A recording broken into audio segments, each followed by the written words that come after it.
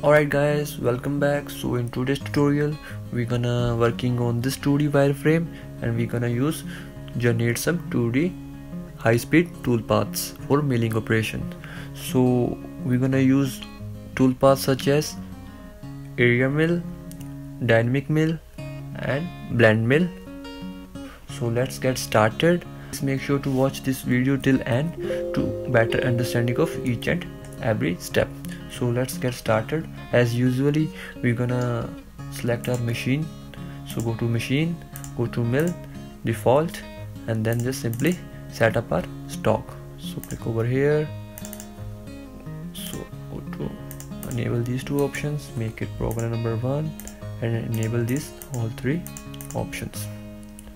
So click on stock setup, all identities, and over here you're gonna see our X and Y are detected but Z is not because it's 2D wireframe. So we're gonna make our Z to 3.5. So click OK and the red dotted box shows the stock is ready to machine. So now we're gonna select our toolpaths. So for that go to toolpath tab and first we're gonna use area mill. So click on area mill toolpath, and for machining region strategy we're gonna use from outside.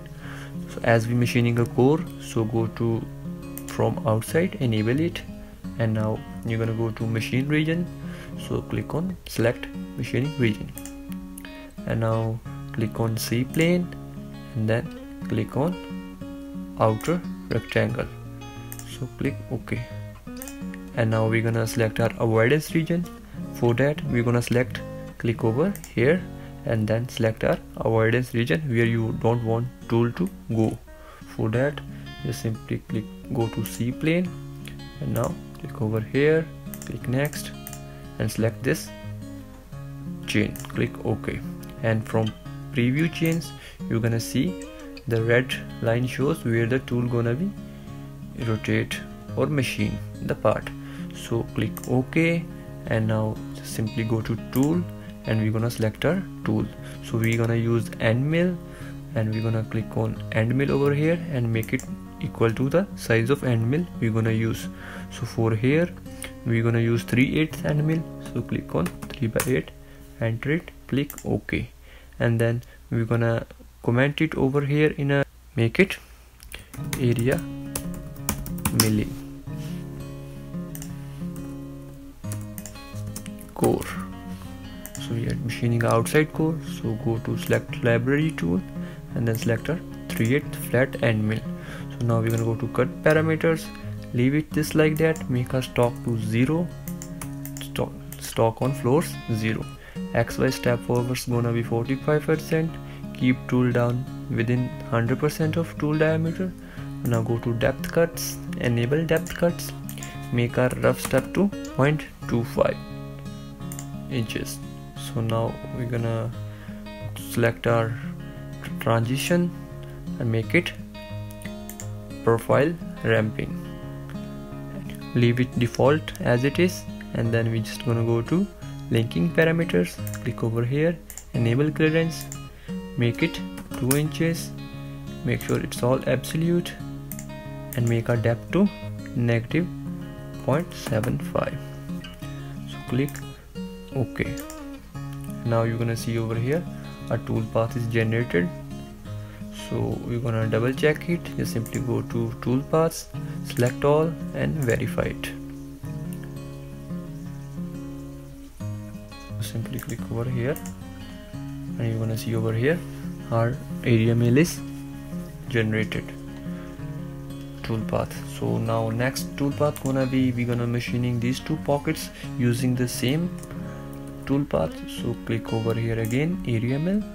This time so we're gonna use the pockets. So we're gonna click on stay inside and select region, click over here and then simply select these two chains. There is a trick over here like that. If you want to select the chains which look similar, the shapes, we can select simply one and then just Mastercam automatically detect the other chain. I will show you over here. Just simply unselect all, yes, and then go to select this machine chain and then select over here you're gonna see the similar geometry is selected. So click over here OK, and now you can go to preview chains, and you're gonna see over here these two pockets are ready to machine. Now we're gonna select our tool, so go to over here to tool, and this time we're gonna use end mill, but this time we're gonna use the end mill of different size, so which gonna be of 3/4. So click OK, and then comment it, area milling pockets, and then here over here you can set up your speeds and feeds according to your material, and then go to cut parameters, make sure it's everything is 0, everything should be remain default, and then just simply go to depth cuts, make sure it's enabled and set up to 0.25, and then go to transition, and then just simply leave this default everything, and then go to linking parameters, make sure your height is clearance is enabled, everything is absolute, and this time our depth gonna be of -0.2, -0.75. so click OK, and you're gonna see over here a tool path is generated. So we're gonna verify it, simply click on tool path, and then verify it.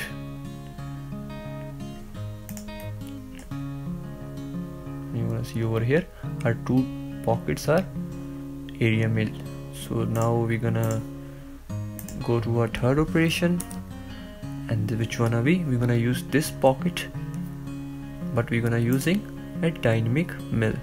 So we're gonna click on dynamic mill over here, and select our machine strategy stay inside, like, and then select our machining region to this one.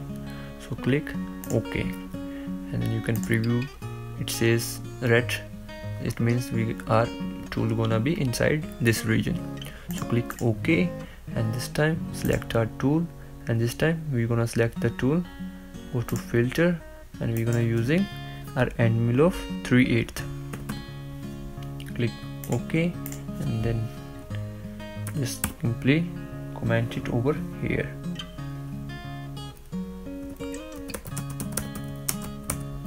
Dynamic pocket, and then just simply go to cut parameters, and over here just leave this everything default and make it step over to 15%, and then make this to 0,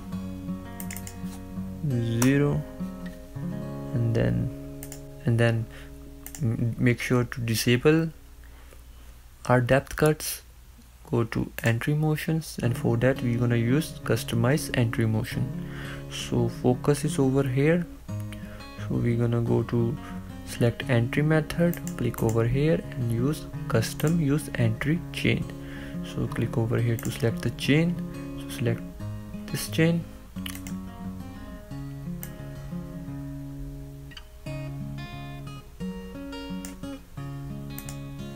click OK, OK,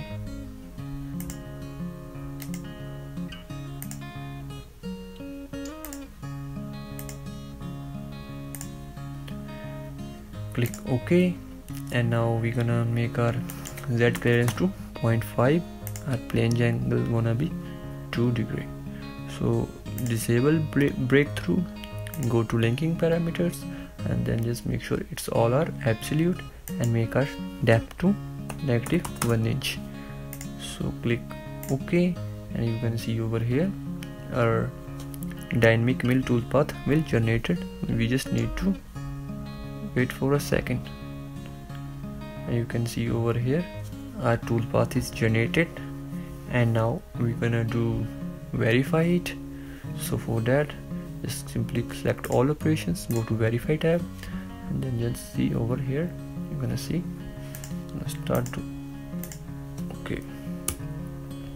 First operation, which is area mill core, second operation gonna be pocket, and then this operation dynamic mill, which we are using full length of its tool, full flute length of tool.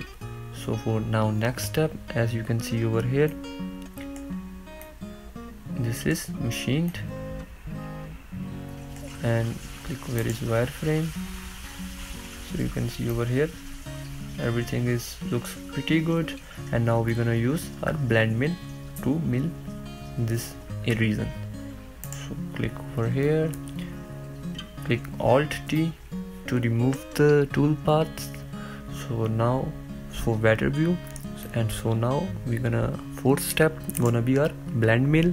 So click over here and see blend mill, and now we're gonna select two chains in a same direction, which is very important in blend mill selection, chain selection. So first we're gonna select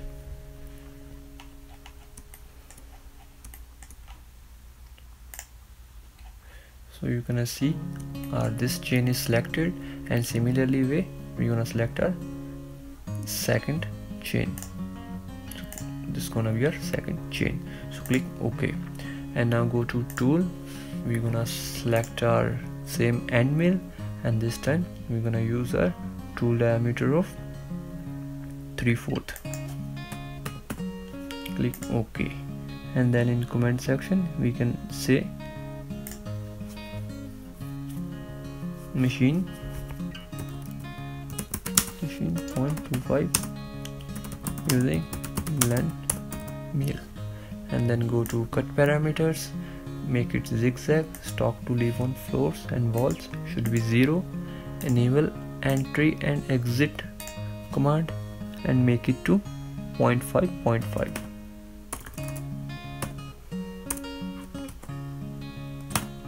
And then make our compensation direction to left. Okay, and then go to along, and then go to depth cuts over here, and we don't need to enable depth cuts, we don't need to enable finish cuts.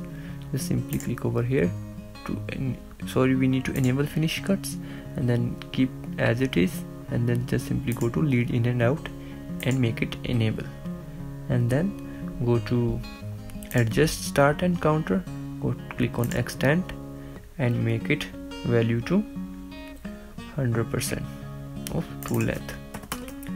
So copy that same. So now go to breakthrough, make sure it's disabled, and go to linking parameters. Click OK over here, make sure it's all absolute, and then we're gonna make our depth to -0.25. Click OK, and then we're gonna verify it. You're gonna see our toolpaths is going to generate over here. So now you can see our toolpath is completed. So select all operations, click on verify tab. So now you're gonna see our all 4 steps together. So I'm gonna make sure it's clearly visible. So now click over here, you're gonna see our first step, which is area mill the core, and then our second step is gonna be 2 pockets, which we did. So blue color shows our 2 pockets, which is area milled, and then our third pocket gonna be milling. So it's dynamic mill. So you can see over here it's going by the shape we selected in custom chain method for the entry. And then you're gonna see in the our last step, it's gonna be blend mill, and over here you're gonna see our last step, blend mill shows green color, which is going along the chain we selected.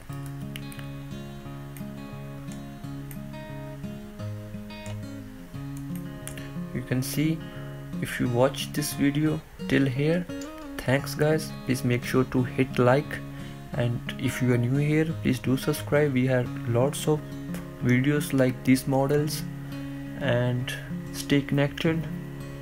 Thanks for watching. See you in next video.